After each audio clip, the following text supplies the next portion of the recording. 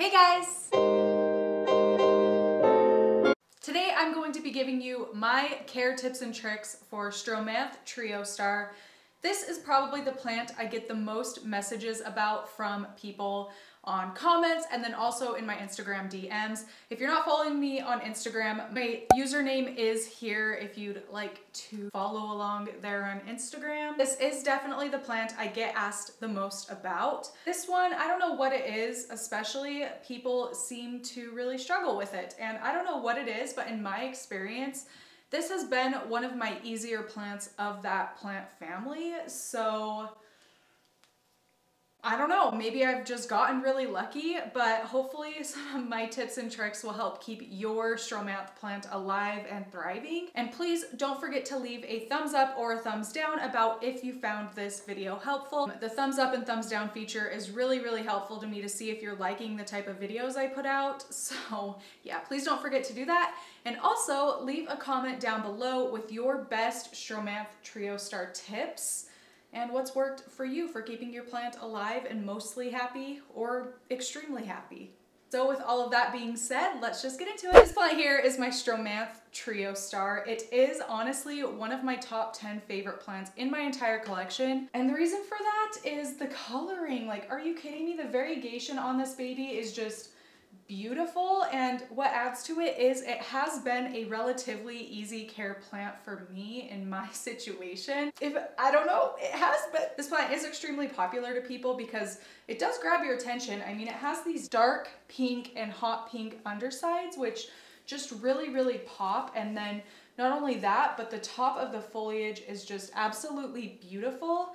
Probably some of the most beautiful foliage in any plants I personally have in my collection. This is a plant that does tend to fold up and fold down a little bit. That is also really fun to watch. As far as care for this baby, I think we're going to start with lighting. It does like medium light, and medium light is kind of a vague term, but a few things it does not like that you can keep in mind when finding a spot for this plant is it doesn't like any direct sunlight. So if you're going to keep your plant next to, say, an eastern window, try to pull it back a little bit or put a sheer curtain in front of the window to help diffuse some of that lighting so you're not going to burn the foliage. And then it also doesn't like too low of lighting. Ideally, I think this plant does really well in front of an eastern or western facing window. I keep mine pulled about 2 feet back from a west facing window that does also have a white sheer curtain over top. Just sits on the floor on this little saucer, and it really likes this spot. I did keep this baby outside during the summer on my covered deck. It would get some diffused direct lighting. A little bit of sunlight would shine through the trees in my backyard and hit directly on the leaves,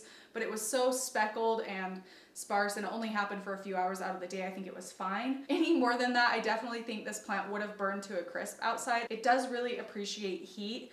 It also appreciates humidity, so keep that in mind. If brown tips kind of bug you, maybe don't put it outside if you live somewhere dry like I do. Oh, and I am going to say, if you're someone who is bugged by an imperfect plant that does get some tip browning and things like that, that doesn't really bother me.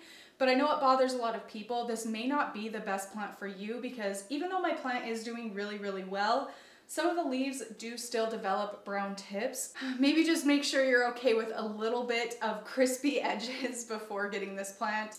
Just throwing that out there. So I kept my plant outside during the summer. It was really happy, brought it in. I trimmed off like half the plant. You guys saw that in a past video I did, and I moved it in front of that west window. It has done really well. So I think moving it from that warm to cooler indoor temp. Right now I keep my house at around 65 degrees-ish. Around 65 to 70 degrees-ish, mostly around 65. I like it a little bit cooler as opposed to a little bit warmer, and it still has been popping new growth. So, I mean, you can see here, you can see there's a whole bunch of new growth. The new growth does come in more yellow, and then as it ages, it'll fade to more of a light pink white. So that is something to keep in mind. Like, here's a really good example here. This leaf, this is a new leaf, pretty yellow.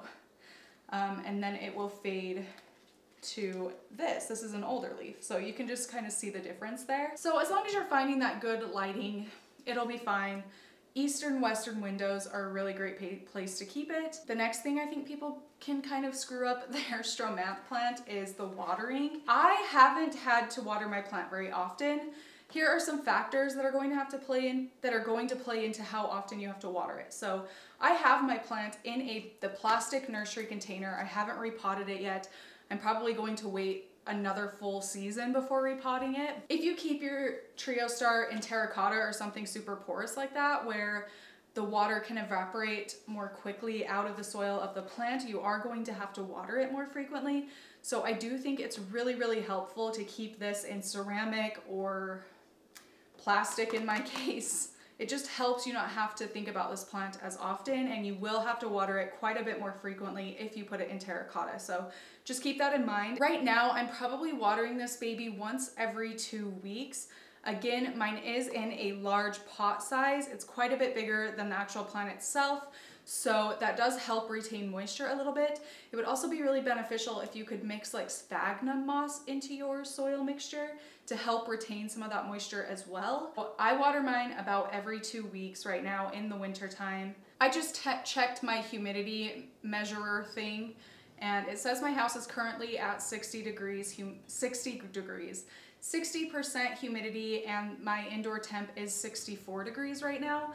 So that is pretty high humidity for how cold it is. I've been running my humidifiers today, but normally my humidity isn't that high. Normally it's more around the 40 to 45% mark. It does just fine with that. Like I said, it will get some brown tips here and there, especially if the temperature and humidity fluctuates a lot in a short amount of time. Also, my plant probably browns because I do just use tap water.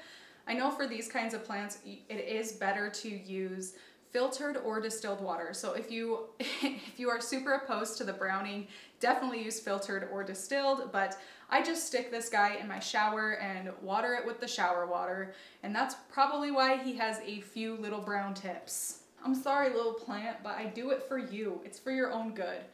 The reason I do it that way is I really like to spray down this plant in the shower quite frequently. So this is a plant that is extremely susceptible to spider mites. I don't know what it is about like calathea and prayer plants in general, like these kinds of family of plants, but if they dry out like even slightly too much, spider mites just flock to them. Spraying them down like that helps keep the foliage more damp and the soil more damp and all that, and raises the humidity immediately around the plant. Spider mites don't like a dry environment, so yeah, it just helps with that. If you can mist this plant, that would be excellent, or keep it next to a humidifier, that would be excellent. He would love that. But yeah, I just spray it down every single time I water, every 2 weeks or so-ish, and that works really well. Haven't had any problems with spider mites with this guy yet. So on the flip side of the watering, it is also possible to overwater these. You do want to wait for the soil to be dry. I would say I probably wait for the soil to be dry about, I don't know if you even can see what I'm saying. Like, it's that like 3 inches down. The top of the soil starts here. Yeah, so I would probably wait for about 2 inches of the top of the soil to be dry between waterings. You can use a moisture meter and stick it in there to make sure it's not overly dry. You really don't want the soil to hit all the way bone dry between waterings, but just those few top inches. Once those few top inches are dry, if you plop it in some water, it'll be just fine. That'll work. It'll be happy with that. As for humidity, like I said, it does really appreciate higher humidity, but it doesn't necessarily need it. Now, something to keep in mind about that statement I'm making is if it's not getting higher humidity, like my plant isn't, I don't keep the humidity at 60% all the time, it will also develop the brown tips. So just be wary of that. And if you can set it right next to your humidifier, it'll really love that extra moisture it gets, and that will help to prevent some of the brown tips. But even then, the brown tips sometimes just happen. It is what it is. It happens in nature where plants choose to live in the environment they choose to live in. So I mean, if it's happening in our household, that's kind of to be expected because we don't most of the time have ideal environments. That's just my motto. We're having more authentic jungles if there's a little bit of brown tip. I'm making that up. I just say that to make myself feel better. You can also cut the brown tips if you want to. I don't bother with that. So the best way to propagate this plant and share it with your friends would be to separate the plant crowns out of your pot. I'll show you some close-ups, but as you can see here, there are just like separate little individual plants. So each of those I would be able to separate and gift or do whatever with out of this main pot and pot into its own separate little container, and it would become its own plant.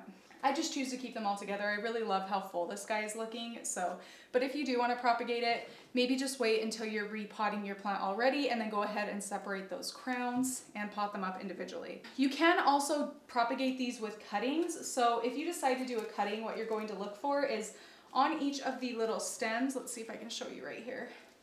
There is a little like joint. I don't know if you can see from that far away, I'll insert close-ups, but there is a little joint on each of the stems where it's kind of angled a little bit. Like there's either going to be a little bump or it's going to kind of go like this, or it's going to be thicker and then get quite a bit thinner. So those three things.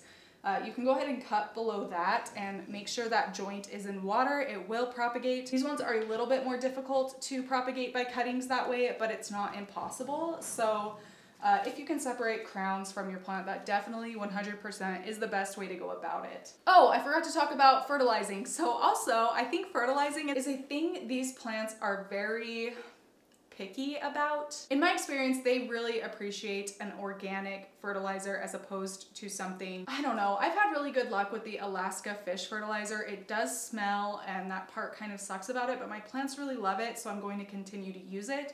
You could use worm poop. I also want to say really quick, I forgot to put this in the video, and as I'm editing, I'm like screaming at myself to include this, and I just never did. That's so annoying. I'm so annoying. Is how frequently I'm fertilizing the Stromanthe Triostar. So I am one that I do fertilize my plants with every single watering, even in the winter when they say we're not supposed to. As long as my plant is exhibiting signs of new growth, then I'm going to continue fertilizing it. So that's just how I go about doing things. In the summer months, I do fertilize with every single watering at full strength because I'm able to fertilize them outside. I don't have to worry about the fishy fertilizer smell in my house. But if you are one who fertilizes your plants indoors, you can dilute the fertilizer mixture. So maybe dilute it by half or a quarter strength with every watering. And in the winter, I do also still use the fish fertilizer on my plants. I just dilute it to that quarter strength, if that makes sense. And there are like mixing instructions, amounts you're supposed to use on the bottle. So I just dilute it by a quarter during the winter if I'm watering indoors, and then I use full strength outdoors in the summer. And I'll probably do like half strength inside so I don't have to deal with the fishy smell.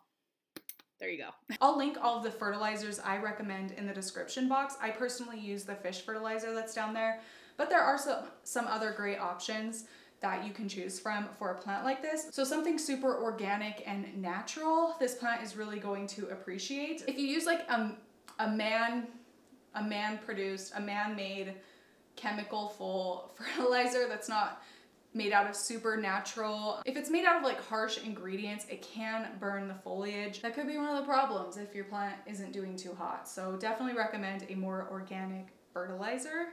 Again, the ones I recommend will be at the top of the description box. If you want to try out some new fertilizers and you're not really sure where to start. Oh, some warning signs of this plant. Okay, so if your plant is getting yellow, that can mean one of a few things. It can mean your plant is under or overwatered, but most often it'll mean that it has been infected by spider mites. At least that's what I found. I haven't had spider mites on this plant in particular, but with other Stromanthe in my collection, it seems to be that if they start to develop a little bit of yellowing, it usually is spider mites. So I will be doing a pest care video on spider mites if you're curious how to deal with those. Be on the lookout for that if you need some help with spider mites, but yeah, that's usually what it can mean. And then another thing that people frequently ask me about is if the leaves are curling, like a little taco kinda. Most often the curling leaves means that the plant is thirsty, but it can also mean it's too hot or it's getting too direct of sunlight. So if you notice that, maybe check the soil first thing, see how dry it is. Go ahead and water it. If that doesn't resolve the issue, then maybe move it to a place with slightly lower light where it's not getting any direct rays, or lower the temperature of where it sits, maybe stick it into a cooler room. So that's kind of the order I would deal with that. Other than that though, there's not too many issues you have to worry about with this plant. I really think it's low maintenance, and if you kind of ignore it, it seems to do a little bit better than if you baby it. That's just my experience. All those care tips have worked for me and my Triostar plant.